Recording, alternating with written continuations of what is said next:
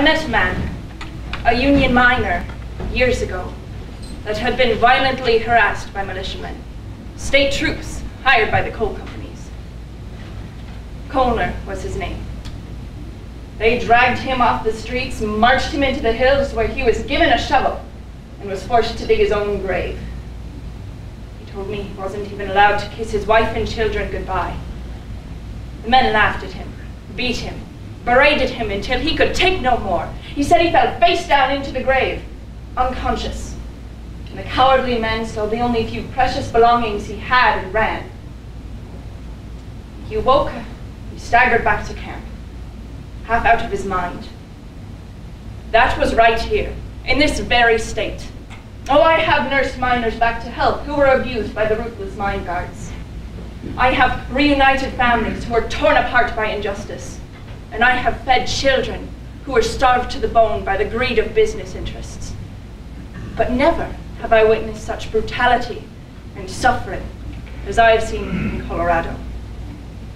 But I will go wherever I am called to preach the gospel of workers' rights. That is a task much too great to ignore. That is the task of any true American who wishes not to see his own brothers and sisters in the iron bonds of industrial slavery. So, here I am again. When I first came to Colorado, the whole state was a playground for the Rockefeller family. There wasn't one square inch of land that wasn't owned or couldn't be bought out by the Colorado Fuel and Iron Company. And while the rich company owners take vacations to Europe or buy yachts or French lessons for their children, the miners and their families break their backs in the dark, wet, underground tunnels and wither away from starvation. A worker earns his pay in scrip or slips of paper, a poor excuse for compensation that forces patronage at company stores that cheat workers out of their wages using inferior products at high prices and prevent them from seeking fair employment. A workday in the mines lasts 14, sometimes 15 hours, and the metal and coal companies have a steel grip on the towns, not just the mines. Company signs everyone's checks. Judges and police work in their favor as well as doctors. Teachers are corrupted and mold the minds of children into a structured submission to big business. Even the Colorado government hushes the voice of the people in order to pacify the companies. In 1902, the people of Colorado overwhelmingly voted in favor of a referendum advocating an 8-hour workday, but it was refused by the state legislature as being unconstitutional. Well, the fact that Americans, men and boys, spend more than half a day locked in the tunnels facing death and injury, and spend the other half living life worse than dogs is more unconstitutional to me. That's why, on November 9th, 1903, a strike was called to put an end to this outrage. Started out tough.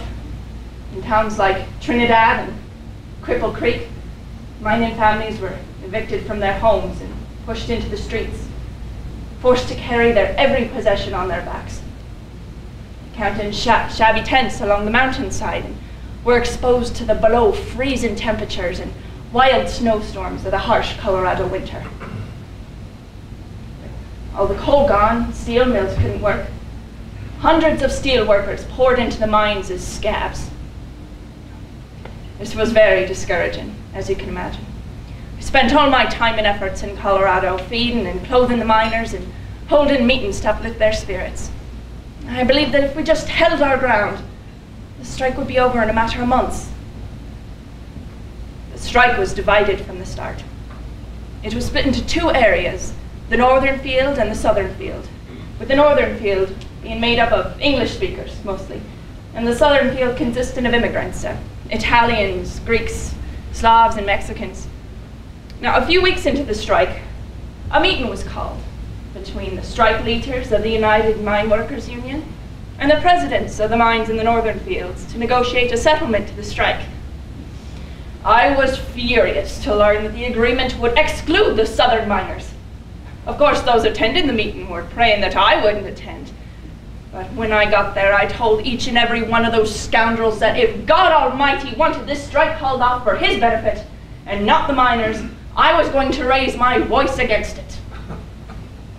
To the indignation of the United Mine Workers' own president, John Mitchell, strikers returned to the strike. But not for long. That coward Mitchell never stopped trying to draw out those northern miners.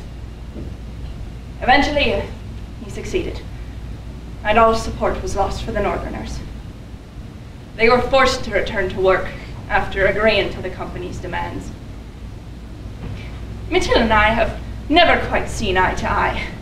That little tosser took union money and company bribes to buy himself new suits and gold watches. His conservative methods do not serve the workers that he was elected to protect. But all his pleading and crying couldn't keep those southern miners down.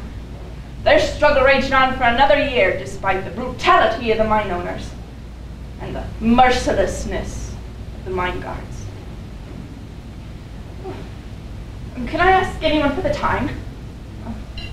Excuse me, do you know what time it is? 5 to 1. 5 minutes to 1. Really? That's late.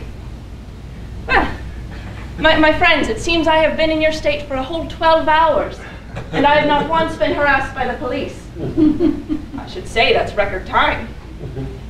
While continuing work in the southern field during the strike in 1903, organizers William Warjohn, Adolph Bartoli, Joe Poggiani, and I were seized after a rally, taken down to the Santa Fe station, put on a train for La Junta, and told never to return. So, I did what any reasonable person would do in that situation. I went back. The morning after our arrest, I enlisted the help of a train conductor to sneak me back on a train to Denver. The policeman hardly even missed me. What kind of a man are you if you can't even keep track of an old lady? When I arrived in the capital, I got myself a hotel room and rested my feet a while. Seeing it fit to give that foul puppet, Governor James Peabody, a piece of my mind, I wrote him a letter. Here, I saved a copy. Mr. Governor, you notified your dogs of war to put me out of the state. They complied with your instructions. I hold in my hand a letter that was handed to me by one of them which says, under no circumstances return to the state.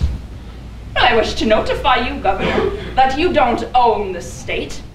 When it was admitted to the sisterhood estates, my fathers gave me a share of stock in it, and that is all they gave to you. The civil courts are open. If I break a law of state or nation, it is the duty of the civil courts to deal with me. That is why my forefathers established those courts, to keep dictators and tyrants such as you from interfering with civilians. I am right here, in the capital, after being out 9 or 10 hours, 4 or 5 blocks from your office. And I'd like to ask you, Governor, what in the hell are you going to do about it?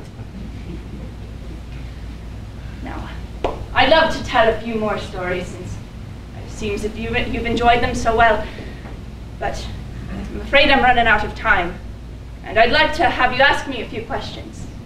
But if you do want to see me, I'll be speaking Friday night on August 10th, so you all should come out to see me. But before I go, can I get any